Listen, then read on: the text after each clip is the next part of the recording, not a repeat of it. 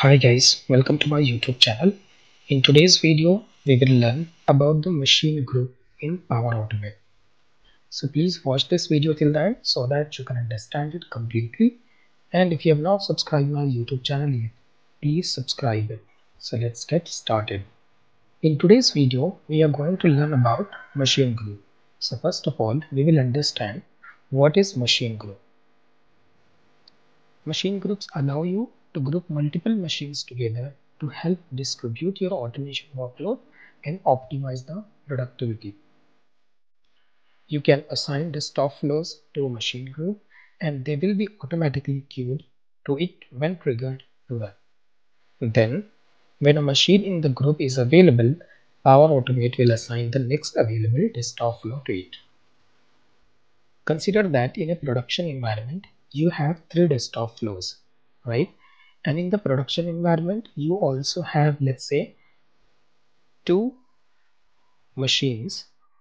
In that, if you create a machine group, and in that machine group, you assign these or include these 2 machines in the group, then whenever you will trigger a desktop flow, then it will be queued, and whichever machine will be available, the desktop flow will be assigned to that machine and your desktop flow execution will start.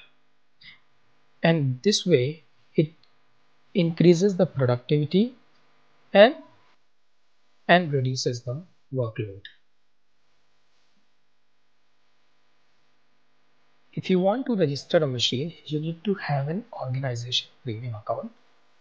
In the case of a virtual machine, you don't clone the virtual machine after installing the Power Automate Machine Runtime application. If machines are not affected by a change in the Power Automate for desktop organization.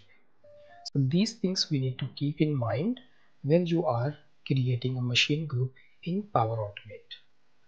Next is, if a machine group is in maintenance mode, all the machines of the group are in maintenance mode and you cannot change them individually.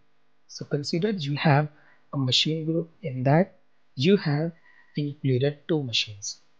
And if the machine group is in maintenance mode, which means all the machines are in the maintenance mode and you will not be able to change anything on that machine. Further, if a desktop flow is currently running on your machine, when the maintenance mode is enabled, the run does not get cancelled. So let's say if a desktop flow is already running in the machine group, right? And then you enable the maintenance mode for that group. In that case, your flow run will not be affected or it will not be cancelled. Next, when a machine group is in the maintenance mode, desktop flow run is put in the run queue. Timeout remains the same by default. So I will tell you what is the timeout for the desktop flow to be in queue. Right? When a machine group is back to active mode, all the machines of the group are activated again. So from this we understand that whenever your machine group is under maintenance, all the machines will be in the maintenance mode and all the desktop flows will be queued to the default time.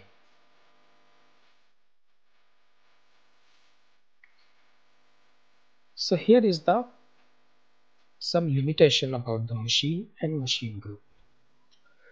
So maximum number of machines in a group, which is 50.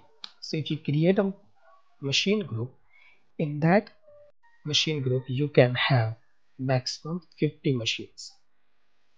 And maximum amount of time a desktop flow can run is for 24 hours. After 24 hours, your desktop flow will be cancelled. Next, maximum amount of time a desktop flow can be queued, and that is 6 hours.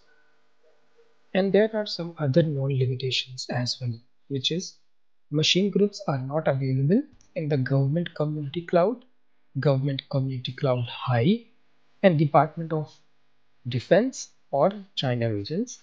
You can still run the desktop flows using machine management capabilities. And when you trigger multiple desktop flows in parallel on a machine group, machine selection might take up to 50 seconds before assigning the desktop flow to an available machine. In these rare cases, desktop flow runs might seem to be running sequentially if they have short run duration. Right? So these are some of the limitations in the machine group. So that is all about the machine group. If you like this video, please click on the like button and please subscribe my YouTube channel. And if you have any question, please post it in the comment section. Thank you for watching. Have a great day.